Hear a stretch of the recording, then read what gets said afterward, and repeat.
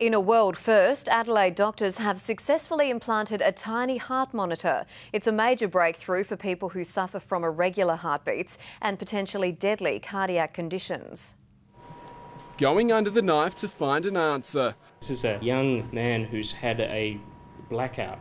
We don't know what the cause is. This patient at the RAH is the first in the world to be fitted with a tiny heart monitor, which can wirelessly diagnose and report potentially fatal irregular heartbeats straight to the doctor. In order to initiate therapies early, perhaps prevent stroke, perhaps prevent the risk of someone dying suddenly. The miniature device lasts 3 years and is easily inserted into the chest under local anaesthetic. We can simply make a small incision, inject it under the skin, and really the patient can go home or go back to work the same day. Patients in Europe are also taking part in the clinical trial. Developers say this day has been a long time coming. We work for probably close to 10 years now, and the price tag will be in the tens of millions of dollars.